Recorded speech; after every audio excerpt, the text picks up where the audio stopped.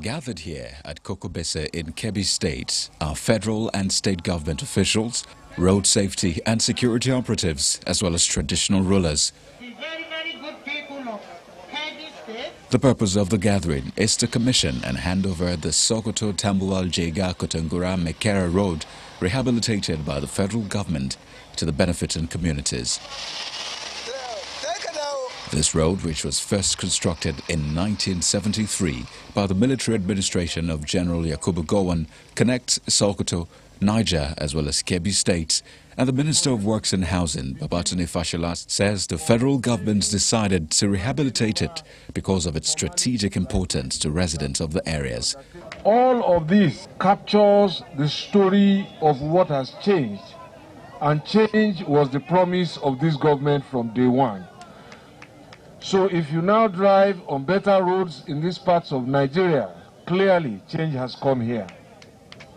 If farmers can get their goods to market quicker, clearly change has come.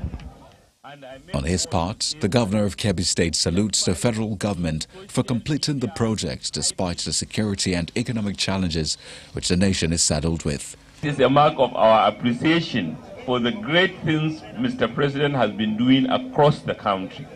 That is our mark of appreciation for the tremendous achievement in infrastructure, in the economy, and in security. Before commissioning the road, the Attorney General of the Federation, who stood in for President Muhammadu Buhari at the event, speaks to the importance of the project.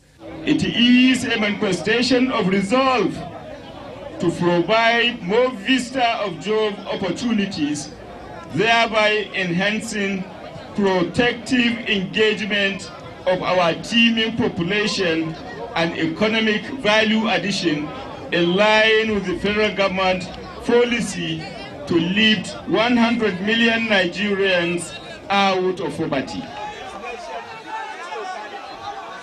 After that, he leads other dignitaries to cut the tape, thereby officially declaring it open for use.